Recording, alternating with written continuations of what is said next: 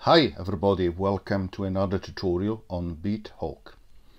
In this video I'd like to go through in more details the explanation of the browser screen or section of BeatHawk, which you can see here. So how do you access it? First of all, well, you click on a pad and then you have other two choices. One, you click on the browser button here, or you can click in this space here where normally it would show the preset, the sample of the instrument that you have loaded. So when you enter the browser screen, you have a section here on the left which is showing you the library, and you have different libraries. So it comes out of the box with the EDM factory, the urban factory, and then of course so you can add additional ones if you purchase them directly. As you can see here, there is a list under here where of libraries which have also a symbol here on the top right hand side of a trolley plus a sign, which means you can buy additional ones from the store. You also have a user library as well, which allows you to browse what you auto-saved and what you recorded as well. Let's go back to the EDM factory. As you click on the library, you have a category which belongs to that library. So in this case, EDM factory is composed by three categories: drum elements, drum loops, and instrument. If you click again on the category, you have different groups which belongs to that category. In this example, drum element is composed by drum kit, bass drum, and claps. And of course, if you click then on the group itself, you can see the instrument or sample on the right hand side here. So the same for drum loops.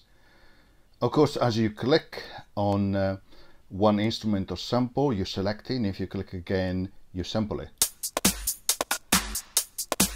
Okay, perfect. On the right hand side here, you have cell selection or the pad. Okay. So for example, I could decide to take these a loop and load it onto the sample, and in that case I click load, and when it's loaded it appears here, and also the red button goes to green and it says loaded. I can go to another pad. As you can see, it says here is to load, is in red. I can choose, for example, instrument, bell acoustic, and I can load that there. And of course, if I exit, I find that the loop and the instrument have been loaded on the first two pads. So, okay, as you can see, also the loop appears here now, and the same is also for the instrument as well. So let's go back to the browser window. You have also a play button, which will play the current pattern which is selected, which you can also stop. And you can go also to the next or previous button as well.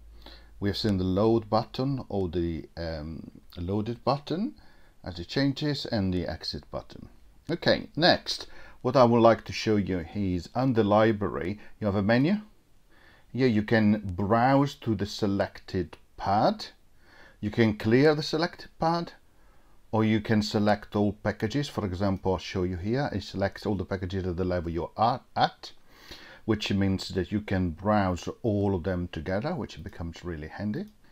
And you can restore purchases, and you can close, of course, the menu. If you are in the user library and you click on the menu again, you have additional options.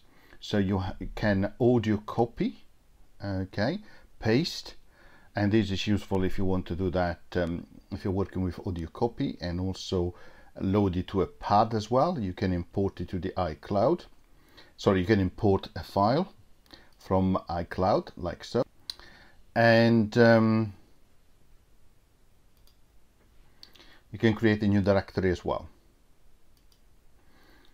Okay, now let's explore one of the library which I've already added to my list, so the disco library. As you can see, there are different categories. This one comes with some vocals. Bath.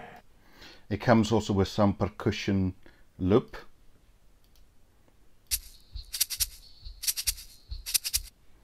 There are some instruments loop, really nice. And you can see also the chord or the key. So this is in A minor. This one is F sharp minor. You have some drum loops, some acoustic one, very nice one. And you also have some drum element as the samples, or also as instrument as well. And you have some construction kit, which if you like, group all you need to create, for example, a disco in A minor, and here you have everything you need in instrument samples. So for example, loops, instrument, and sample themselves.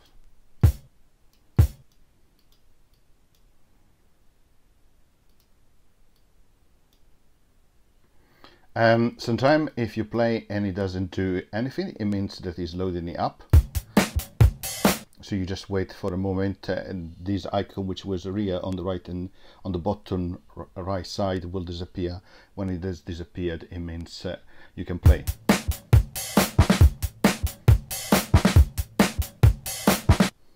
Perfect. So let's try, for example, something from the construction kit. Let's go on E minor and let's load, for example, these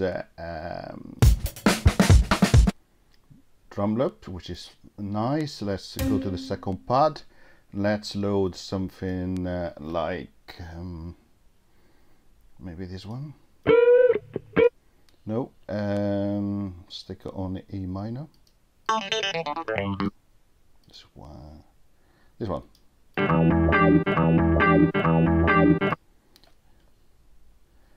Or maybe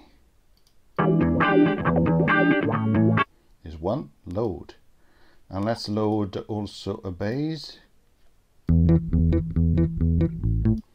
Okay.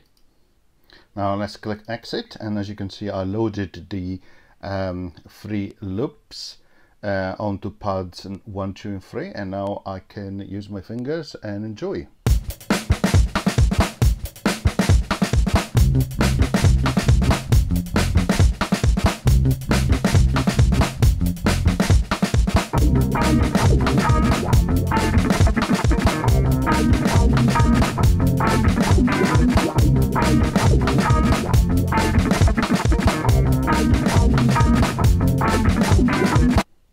And so on and so forth. So makes it more interesting. Let's add some vocal.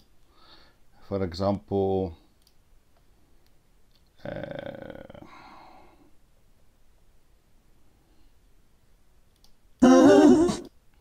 let's load that one. Let's click on exit.